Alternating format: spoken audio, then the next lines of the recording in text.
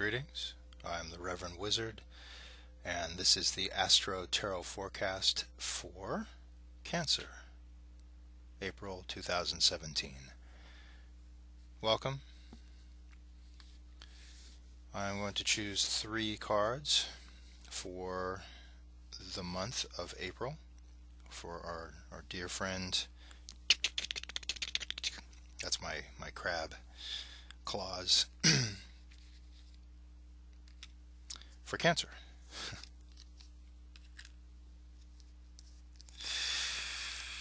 All right. The first card that comes up, very interesting. The Knight of Wands. The Knight of Wands is a card of spirit. It's a card of action, and it's a card of being on a quest. It's a card of knowing that which we're passionate about, right? And looking to manifest that energy out into the world, and to know that that quest is not an easy one. We're going to have to summon up a lot of courage for it. You know, it's about taking our deep passions, right? And you know, when we do that, we risk that others will put us down or think that we're odd. And yeah, Cancer, you are odd. But it's okay, own it, right? Own it. And what I love most about this card, right, is that you can see that he's underground, and this knight is not looking to, he's not looking like at the for the light at the end of the tunnel. He is the light in the tunnel.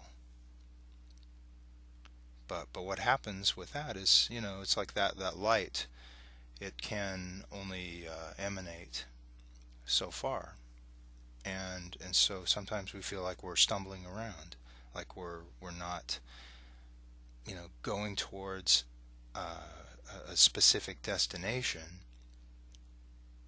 you know, that others maybe have carved out before. It's a very personal quest. All right, it's something that one does for themselves, and so the energy of it is, it can be daunting. So again, courage. The second card that comes up, nice, the Ace of Wands, and the Ace of Wands, again, wands, right? Passion, right? The Ace is the beginning, right? It's new opportunity to become inspired, to light our own fire. Come on, baby, light your own fire, right?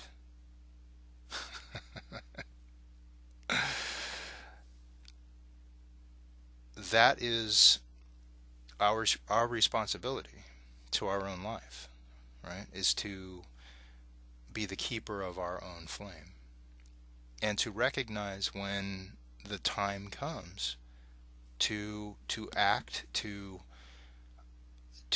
upon when we are becoming inspired, to not lose the moment, to take it to the next level. Third card, wow, Cancer, look at this. It's the third wand, the Page of Wands. The Page of Wands. The card of having a clear communication with your own spirit. You know, how does one do that, right? One can do that through meditation, through finding a quiet spot, a quiet place, so that one can hear their own voice. that there's not a clutter of other voices, of other people, telling you what you should do, who you should be.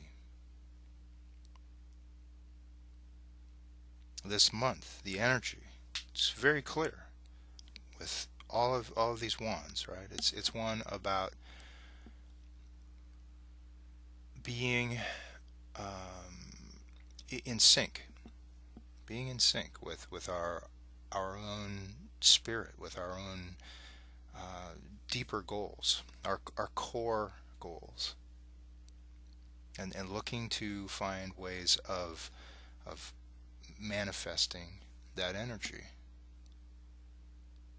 And don't be hard on yourself if it's not just all clicking into place, happening all at once. Sometimes we need to take that time to nurture our own spirit, to inspire ourselves, to just rest in that passion, right? To know what it is that we want for ourselves, to fully know it within ourselves, because that is, again, that is that fire that is our responsibility to keep lit, to stay passionate about.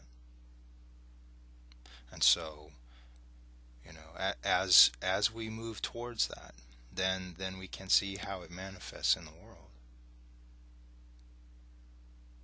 But this month is definitely one of concentrating on one's true core, and keeping those lines of communication open so that you're able to communicate it clearly to yourself, so that you know how to move it outside of yourself. All right, I hope this has been of service to you. Many blessings, Cancer, and have a happy April.